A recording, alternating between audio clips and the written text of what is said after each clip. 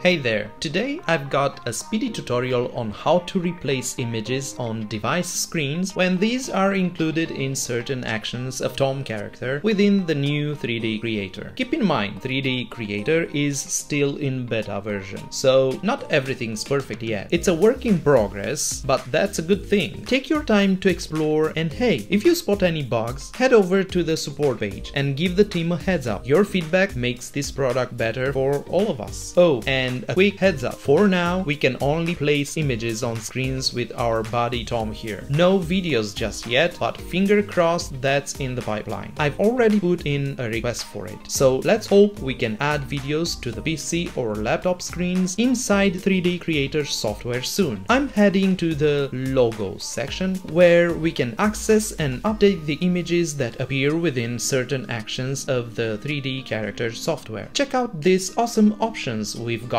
lined up. We can tweak the logo on a t-shirt, switch up to the PC screen image, which we're focusing on today, adjust the laptop and phone screens, and even play around with the tattoos. But for today, let's zero in on these three gems. Alright, to get started, I'll head over to the PC screen section and click on it. This opens up our project media folder where we can pick up images we've already stored in our folders. We've got options to choose from our saved files, global files, or even tap into third-party providers with stock images, all right here in CreateStudio. When selecting an image for the PC screen, remember it needs to be 16:9 aspect ratio. I've got three images lined up for this example, each with a different aspect ratio. One's 16:9, another's square, and the third is vertical. Let's pick the perfect one for our PC screen. Let's place your chosen image on Tom's PC screen with a simple click. Voila, it's there. Now if we zoom in, you'll notice, like I mentioned earlier, it's not perfect. There's a bit of a filter or something going on. It's a bit faded and blurry. Unfortunately, we can't tweak that just yet. But hey, remember, this is still in beta, so while it's not perfect, it's totally okay for now. Moving on to the Tom showing phone action. Click on the character, either on the canvas or on your timeline, then head over to the logo to access the project files folder. This time, I'll select phone screen and choose a vertical image. And voila, like magic, it's replaced the image on Tom's phone screen.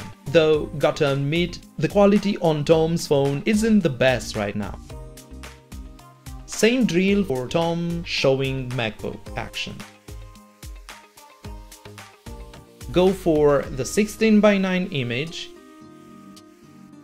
But yep, we're encountering the same hiccup. But no worries, I've already shot a ticket to the support team about this image quality issue on Tom's devices. Here's hoping they work their magic real soon. Thanks a bunch for tuning in, and catch you later.